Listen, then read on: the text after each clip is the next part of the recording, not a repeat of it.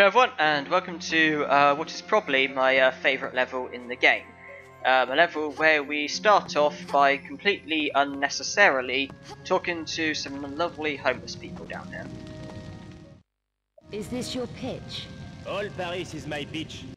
Got any spare change? For a coffee? Maybe. I need to find a man. Then look no further, ma petite. This is a particular man. Bouchard. Louis Bouchard. Know him? No. Never heard of him. Even for spare change? Go away, I never heard of him. So where could I ask? I could use a coffee. How about you? Try the Café Métro, in the Place d'Arcade. The owner might be able to help you. Knows all kinds of stuff. Sounds like my kind of cafe. What about the spare change, mademoiselle? I didn't say I had any. Welcome to Paris. Without trying to stereotype negatively towards homeless people, but doesn't coffee money normally get spent on like white cider and like cannabis and stuff? But they didn't get anything from us anyway, so... And yeah, talking to them is completely unnecessary. You don't need to talk to them. But obviously speaking to homeless people is a once in a lifetime opportunity, and so obviously I just had to jump to the occasion. Because, you know, it doesn't matter what Lara Croft's done, it doesn't matter, you know, Tomb Raider 1 with everything like the Ski-On and Natla and the mutants, and Tomb Raider 2 taking down the dragon, and Tomb Raider 3 with the artifacts, everything, you know, nothing competes with talking to a homeless person. You know, it is got to be Lara's proudest moment. Now, can we successfully jump? Yes, we can.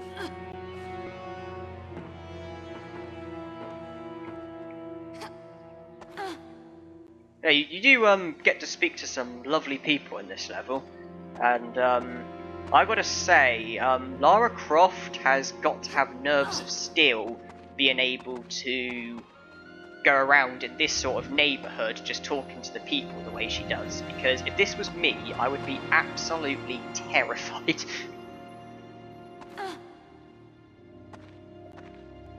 There again though, Lara Croft is a strong, independent, upper-class woman, and to be honest, that's probably one of the things that I admire about her. Obviously I love the Tomb Raider games, but obviously I do like Lara Croft, I can't really deny that. Now there's nothing down here, is there? Nope. Although I believe there's some money down here. I am curious as to what sort of people just leave money lying around. I mean, that's a wad of notes. There's loads of it like it, and it's like, who just leaves that sort of money lying around? And here we have Mr. Street Thug, I guess we can call him, who actually, his eyes are actually glued to us, because if we walk, you can see his head move in and his eyes looking at us. You can see he's looking at us, and his, basically everywhere we go is where his eyes look, because you can see, yeah. Let's talk to him and see what he's up to. You looking for anything special, little lady? So what are you? A city guide? That's right, I'm a city guide, all tastes and interests catered for. Good. I need directions. I'm trying to find a man called Bouchard. Do you know him? That's not a healthy kind of question to be asking. Don't tell me Paris is dangerous. Oh, we got all kinds of rough stuff here in Paris, including our own serial killer. You heard of the Monstrum, huh? You heard of him? What do you really know about the Monstrum? Not much. The killings are very messy, you know, grisly, no one's safe. Even Bouchard? Lady, no one, no exceptions. Have you heard what the Monstrum does to the victims? So how do I contact Bouchard? He won't have time for casual callers. Been having staff problems at his club, I hear. Bouchard runs a club? Yeah, Le Serpent Rouge, flashy joint. Why should losing staff be such a big deal? Because these staff are dying on the job, messily, no one knows why, or how. You don't think Bouchard's up to handling it? Keep your voice down. Bouchard can handle all he needs to, but this is something different, something creepy. These people didn't die pretty. It's got him really shaken. Is it the Monstrum? Who knows for sure? I just tried to keep my nose clean, you should too. So you've no idea where Bouchard is? No. Well, I'm sure someone does. I'll ask around. Yeah, do that. Why don't you try Café Métro? What's a Cafe Metro? Nothing, man. Only the biggest loser in Paris. It's a joke. Forget it. Let me show you some of our local specialties. No thanks. Having to keep low, eh? That's hard. Especially with the cops being so trigger happy. Should I give Bouchard your regards when I find him? No, don't do that. But if you are at a loose end, look me up. I'm sure we could find something diverting for you. You know, something special. See you around. Funny looking city guide, but he's helpful nonetheless, even though talking to him is also optional. The mandatory person to speak to is this lovely woman here. So we go from a homeless person to a thug to the dizzy heights of a prostitute who also seems to have her eyes glued to us. The way that... Not a lot of passing trade at this hour. It's early yet? Move along, ma chère. You make the place look crowded. Have you worked in this neighborhood for long? What can I do for you, chérie? I'm looking for someone you might know. Name of Bouchard. You won't find him here, ma chère. He did run the club across the road, Le Serpent Rouge, but had to move premises. There was a lot of trouble, I heard. Things needed to lie quiet for a while. And no one knows where he is. What do you need with a dangerous individual like Bouchard? I'm trying to track down a friend's movements. Lost, is he? Dead. But he made contact with Bouchard before he checked out. Tell you what, there's two guys who used to work at Le Serpent Rouge. So Bouchard didn't lose everybody? No. These two left before the troubles closed the place down. One's a miserable old devil called Bernard, who was the janitor there. He hangs about in the park sometimes. And the other one? The other one, Pierre, worked as a barman. Makes bad deals that backfire on him. He runs the cafe at the Place d'Arcade now. Café Metro. You never know, might be worth a shot. Better than anything I have so far. Thanks. I didn't catch your name. Janice. Everyone knows me around here. Look, be careful, chérie. Bouchard's a mean operator, and he's been targeted hard recently. Does anyone know who's causing Bouchard all this grief? Or why? No, or they're not saying. The monstrum has got everyone too scared to talk. I'd have thought Bouchard would be geared up for trouble. He can handle it all right. No one better. But the way his people has been dying, so ugly. And that poor woman. What woman? Someone called Carvier. She worked at the Louvre, it says on the radio. I don't want to talk about it. Carvier? No, you watch out, my chère. There is a lot of sickos loose on the streets. Yeah. That's okay. Some of us like it that way. Yeah, what a helpful person. Yeah, talking to her is mandatory, and yeah, it seems that our saviour is a prostitute because, well, without her, I don't think we'd be able to do this level, because after talking to her, you then have the option of either talking to Pierre or Bernard, because obviously she mentioned them, and Pierre and Bernard both give you access to the Servant Rouge, and basically you have the choice of which one to go to. Basically, you could go to the Cafe Metro and speak to Pierre, who gives you the keys to the Servant Rouge, which takes you into one point. You could go to the park and speak to Bernard, who gives you the keys, but at the expense of 160 euros. And then obviously, yeah, then you get the keys to the Servant Rouge. So they both give you keys to the Servant Rouge, but they initially take you into like a slightly different part of it. But then after that, it then takes you to the main part. You then come out at the same bit, regardless of which person you go to. And then obviously, you have to retrieve that box thing, because they both claim ownership of it. And then obviously, that's why you go to the Servant Rouge to get the box. You then give it to them, and then they then give you access to basically Bouchard, because Pierre sends you around the doorman, and Bernard sends you through the doorman. Either way, taking you to the graveyard and then Bouchard's hideout.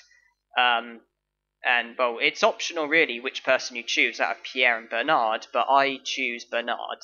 I prefer him because I just don't like Pierre. I just think he's a dick. So I prefer Bernard. I also prefer the pathway that he gives us, like the way we go in, and I also prefer the items that are there as well. Health pills, I think, that obviously recover 40% of your health. Not only that, but also there's an item that pawns for 320 euros, which more than makes up for the 160 that he charges you. And here is the lovely man. Excuse me? You're not from around here? No. Then leave me alone. I'm busy. Your name's Bernard. Janice said I might find you here. She shouldn't be giving my name out like that. What do you want? I'm busy. Hey! Take it easy. Janice. Janice? What did she speak to you for? Why did she tell you about me? I'm trying to find someone. God help you. Never heard of them. Whoever it is. That's odd. Janice said you worked for him. You mean Bouchard? He may know what happened to a friend of mine. Forget it. Bouchard doesn't like time wasters. Neither do I. So where is he? Undercover. But 160 euro might jog my memory. Here. Now how do I find Bouchard? It's not going to be easy, you know? Let me be the judge of that. Bouchard has had big trouble lately. And he owes me. Big time. Perhaps I can help you. What does Bouchard owe you? A box. My box. And I want it back. It was hidden at his old club, the Serpent Rouge. But things got nasty. I had to leave it behind. What if I were to retrieve it for you from this club? I know a password that gets you past Bouchard's door guard at his new hideout. Okay. So do we have a deal? Your box for the password? Deal. This will get you into the garage next to the Serpent Rouge. From there, a passage leads you into the main building. What am I looking for? A small box, hidden in a broken lighting rig. Good. Now we're beginning to feel like old buddies, aren't we? Where will you be in an hour? In an hour?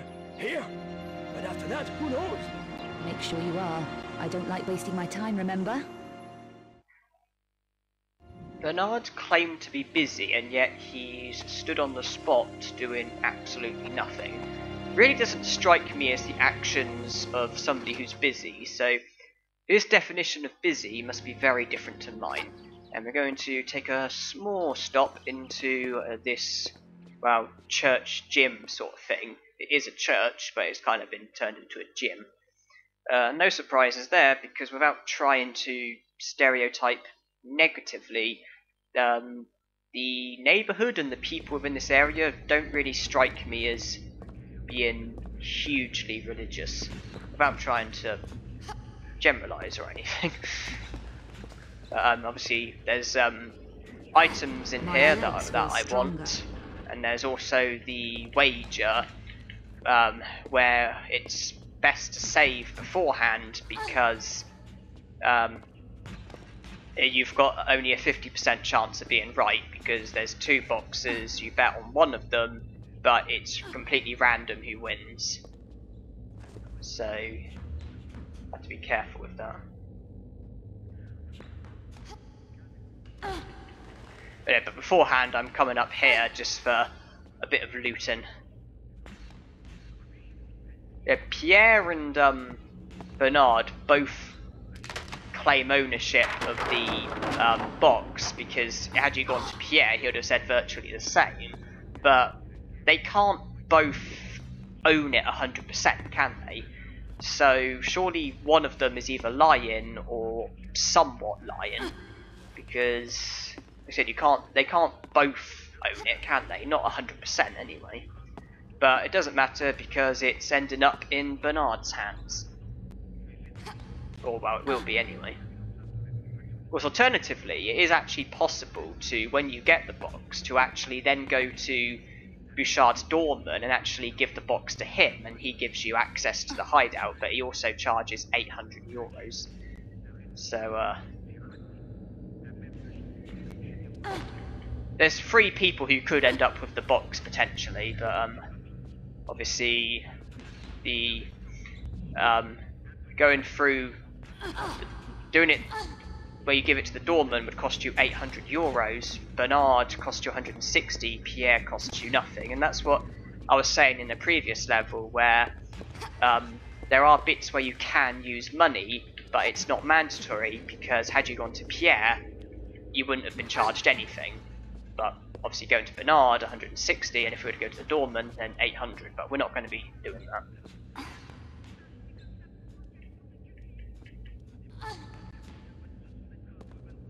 Obviously, Bernard gave us the necessary keys, which will take us to the Servant Rouge in a bit.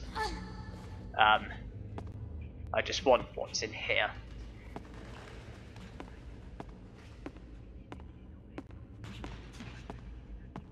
Yeah, this is a pretty exciting storyline, isn't it, when you think about it? Because you've got this serial killer called the Monstrum that's killing people, and in quite a nasty way. And okay, where's the item I'm looking for? Oh, so okay, wrong side. I was wondering where it was. I'm on the wrong side. But yeah, you got this serial killer called the Monstrum, where people are being killed, and from the sounds of things, quite nastily. And obviously, you've got Werner, who's been murdered. You've got Lara, who's on the run for it. And yeah, we're in this really rough neighborhood where there's a serial killer and everything, and it's all pretty tense. And yeah, from speaking to Janice, it sounds like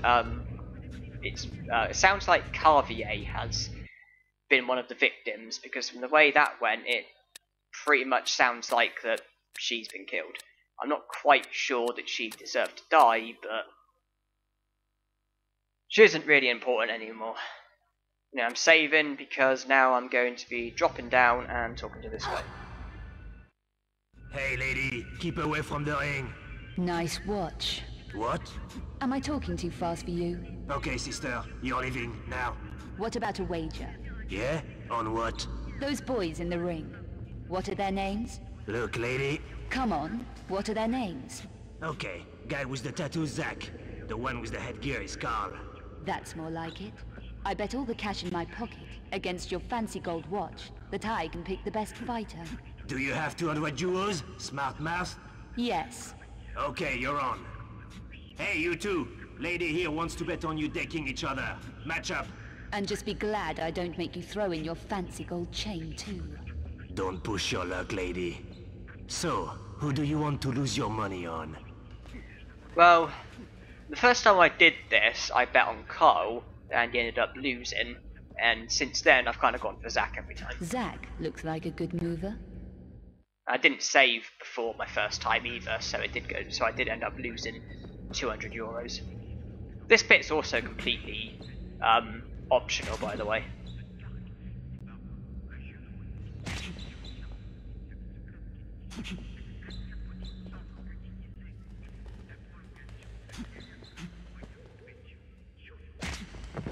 And that's good, isn't it? Here, take it. Now get out.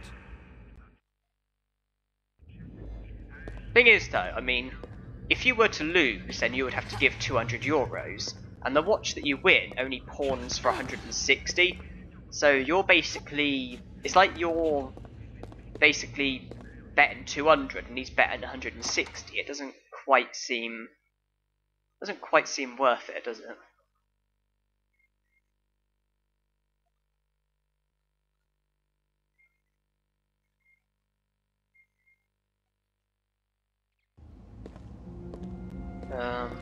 So yeah, that's a doorman over there who I don't really want to be speaking to at the moment.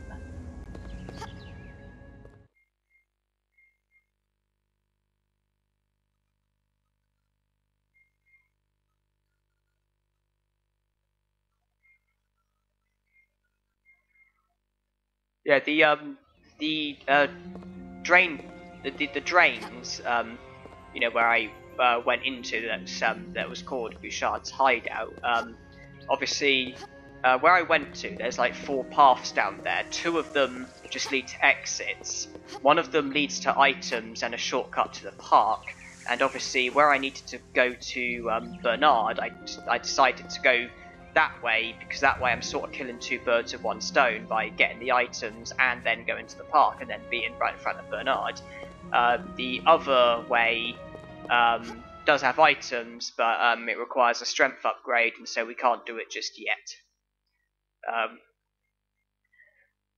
So what we're going to be doing now is going to the Serpent Rouge.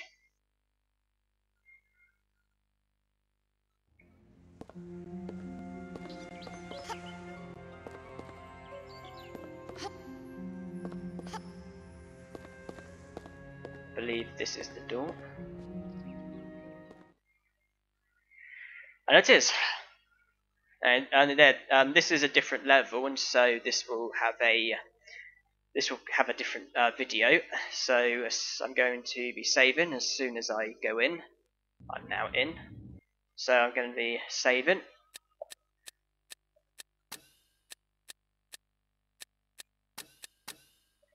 And this will be the end of this video. So thank you for watching, and hope you enjoyed.